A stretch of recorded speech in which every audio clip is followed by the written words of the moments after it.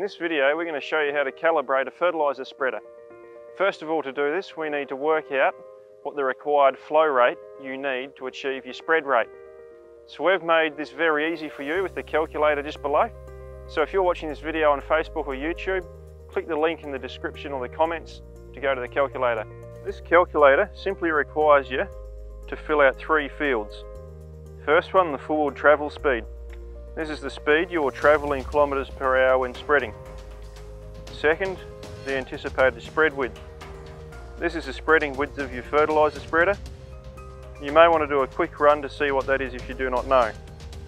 Third, the desired application rate. This is the main one. How many kilograms per hectare do you actually want to spread? Put it in there.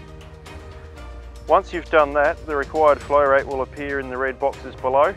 Now, depending on what type of spreader you have, single or twin, take the result that applies. Step 2 of calibrating your fertiliser spreader simply requires you to match up the actual flow rate of the spreader to the flow rate given in the calculator.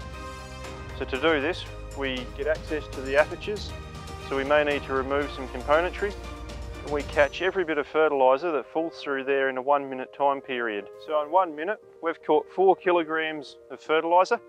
So if we need to increase our flow rate, we simply open the apertures more, or to decrease the size of the apertures, and we repeat this until we get exactly the flow rate we need or close enough to it.